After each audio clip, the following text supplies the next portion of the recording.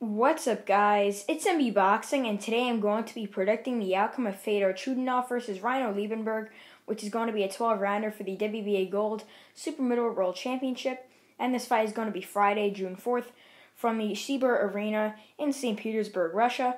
And to get into both fighters, Fedor Chudinov fighting out of Russia. He holds a record of 23 wins, 2 defeats, and 1 draw, with 16 wins coming by way of knockout. He's currently ranked number 8 by BoxRec in the super middleweight division, and he's the current WBA Gold Super Middleweight World Champion, as well as the former WBA Interim and WBA Super Middleweight World Champion.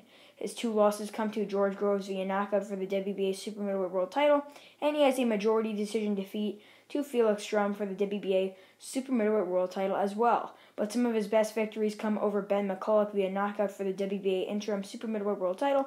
He's also got victories over Felix Strum via split decision in their first outing for the vacant WBA Super Middleweight World title. And he defended that world title via unanimous decision over Frank Buglioni. Then he's also got some other victories over Ryan Ford via unanimous decision, which was a 10-round bout.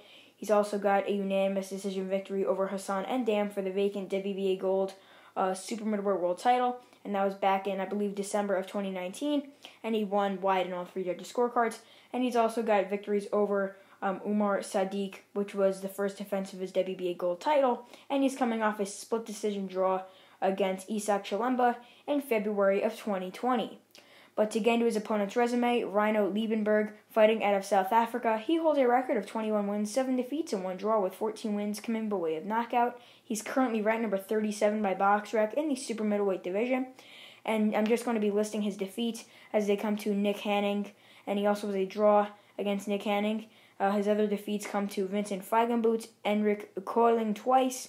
He's also got losses to Eric Skogland, Thomas Usu-Uisen, sorry if I'm saying his name incorrectly, and he's also got a loss to the former WBO light heavyweight world champion, Eleider Alvarez. In my opinion, this fight is going to be one-sided in favor of Chudinov. I mean, Chudinov is the champion here.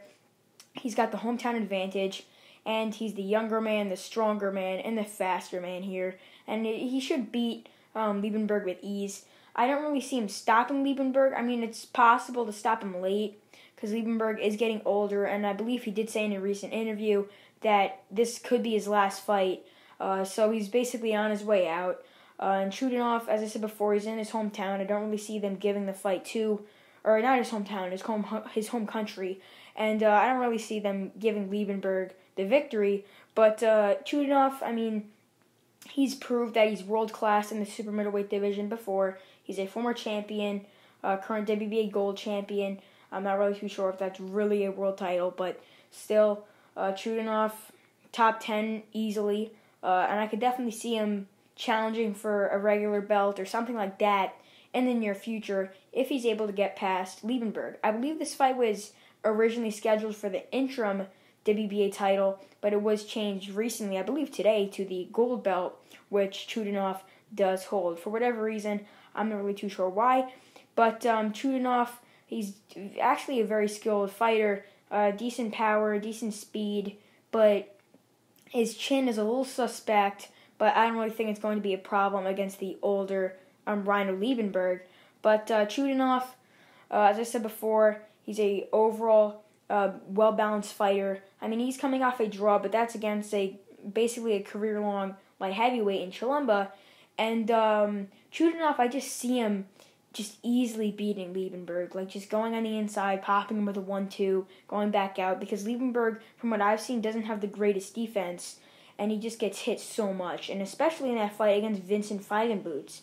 And Feigenboots isn't really the biggest opponent, especially considering that Caleb Plant was able to easily beat him without even getting touched. Maybe that's just because Caleb Plant is really that good, but Vincent Feigenboots, who's an opponent that beat Ryno Liebenberg, was able to beat him easily and just hit him like a punching bag, necessarily, or should I say.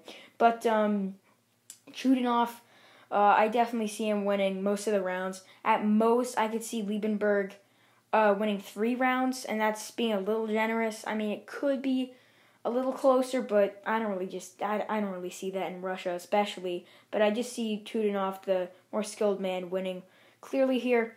I could definitely see Chudinov winning a clear and fairly wide unanimous decision over Liebenberg, and I can envision scores of like 117, 111, all the way up to 120, 108 in favor of Fedor Chudinov. So overall, I believe that Fedor Chudinov will successfully defend his WBA Gold Super Middleweight World title over Ryno Liebenberg to improve to 24 wins with 2 defeats and 1 draw. And yeah, that's really it. I'm MB Boxing. Thanks for watching, and I'll see you guys later.